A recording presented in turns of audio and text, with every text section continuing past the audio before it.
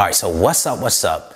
Today we're discussing the monthly payments on the 2024 C8 ZO6. And your monthly payments will be determined by what your ownership strategy is. In my case, I don't have a strategy where I want to own this car over time, meaning at the end of a 72-month period or 84-month period, I am the proud owner and it's mine now, it's paid for. That's not my strategy. Now, for those of you who have that strategy, I shoot the salute, I applaud it. That's what you want to do. Everybody has a way that they look at how they're going to structure this deal so that it's best for them. With me, how I look at it is I'm going to have a situation where I put the least amount of money as I can up front, and I'm going to accept whatever payment comes with that, and then whatever payment comes with that times the months that I keep the car, that's what I look at and say, it costs me X to drive that car for a certain amount of time, whether that's 6 months or 12 months. This is how much it costs me to drive the car. When I sell the car, I can look and say, okay, can I make that difference up? Maybe it will cost me nothing to drive the car, depending on how much I sell the car for.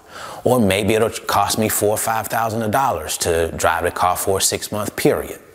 So I am not interested in ownership. I'm only interested in having the experience of owning this car for a short period of time and then selling it and moving on to something else. Now that brings me to the monthly payment on my 2024 C8 ZO6. This car cost in total $150,000. I put $5,000 down, so I financed $145,000. I got that $145,000 at a 6.5% interest rate. My payment for 84 months is $2,192. So I'm paying almost $2,200 for this car on a monthly basis. So when we're talking about these types of numbers, it just passes the common sense test to have a strategy as to how you plan to exit this car when the time comes. And yes, we know plans don't always work, but it's better to have a plan than not to have one. And in this case, I have a plan to sell this car for top dollar.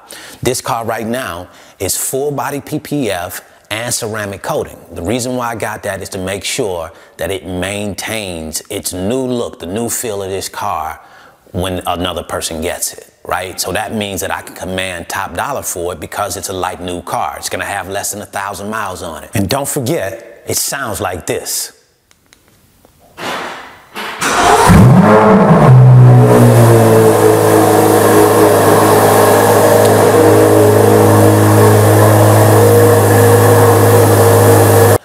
So that's my plan going into this thing, and we'll see how it all works out.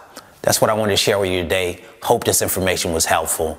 See you at the top, because the bottom is much too crowded.